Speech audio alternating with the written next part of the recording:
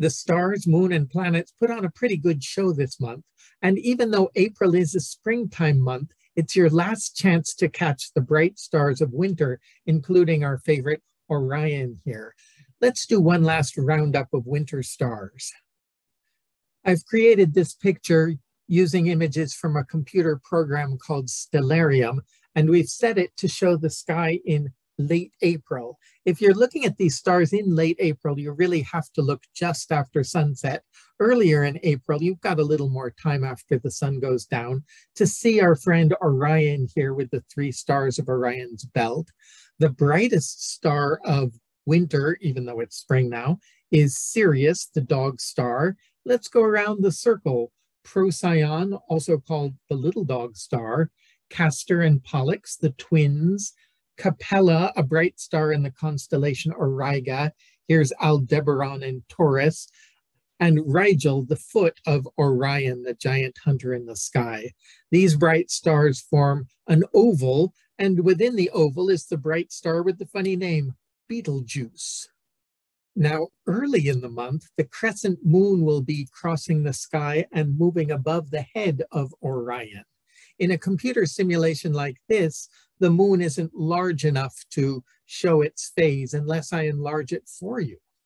So here's the moon magnified for you about 5 times. And you can see on the second, it'll be a very slim crescent. You'll have to catch it just after sundown because the moon will be going down shortly after the sun. But it's a very pretty sight to see a slim crescent, a little wider on the third, a little wider on the fourth, and more of a banana shape on the 5th as it moves over the head of Orion.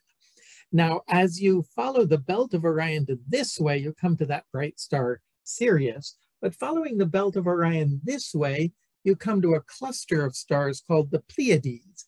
And on the 4th, the crescent moon will be right next to the Pleiades. Usually when the moon is near the Pleiades, it's hard to see that beautiful but faint star cluster. When the moon is a slim crescent, it might be possible, and I'm going to try to see it on the 4th if the weather is clear. In the middle of the month, the moon will be full around the 15th and the 16th, and it will be passing the bright star Spica in Virgo. I guess I better show you how to find that star. And we'll find the star Spica starting with something you probably know. Do you see anything in the sky back there that you recognize? Probably you noticed 7 stars that make the handle and a cup shape, a big dipper in the sky. 7 stars, although that one's not very bright, and where I live, I don't often see it. But using the Big Dipper, we can follow around to a very bright star, Arcturus, in the constellation Boötes. It's one of the top 5 bright stars of the night sky. If you follow the arc, you can keep going, following a graceful curve toward the star Spica in the constellation Virgo. So start at the Big Dipper, follow the arc to Arcturus, and speed on to Spica. And when Spica is rising in the middle of the month on the 15th and the 16th, the full moon will be rising with it. We've shown the positions of the full moon on those days for Berkeley, California. If you live farther west or farther east, the positions may be slightly different. The things I've showed you so far are things that you can see in the evening, but the planets put on their show in April in the early morning. At the beginning of the month, the 1st of April, we've got Venus, Saturn, and Mars. To see them, look between east and southeast. It's the nature of planets to move around, and by the 5th of April, Saturn and Mars will have moved so that they look right next to each other. If you stretch your pinky out to arm's length, you'll just barely be able to fit it between Saturn and Mars on the 4th and the 5th. Later in the month, from the point of view of Earth, Mars and Saturn will have moved apart, and we'll get a grand parade of planets with Saturn, Mars, bright Venus, and Jupiter will be joining the collection.